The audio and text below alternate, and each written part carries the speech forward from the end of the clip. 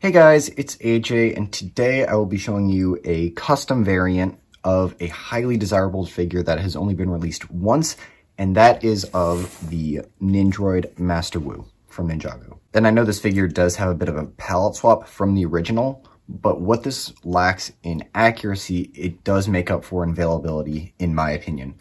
All of these pieces are from 2020 sets and later. So this hat is from the Prime Empire poly bag, which came with J and that hat. This head, torso, and arm are all just from the Ninjago Legacy Nindroid figure. And then I just gave him legs and the arm from a Stormtrooper, and then the typical Master Wu beard with a black staff. And as for alternate pieces, I do have a few that are a bit rare that also work. If you watched my Nindroid video, the white one, you will see that I used a lot of the non-canon Tournament Zane pieces, but I did not use the head.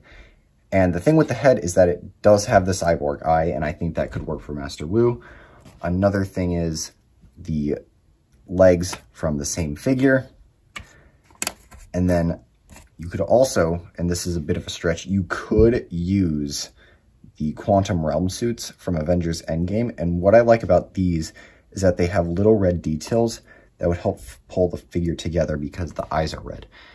And the last piece is the legs from the Wu bots from some more recent waves like Seabound and the 2022 initial wave, because it's just white legs with a black belt. And I just think that works really well. All right, thanks for watching. Don't forget to subscribe to the channel and share the video if you enjoyed, and I will see you next time.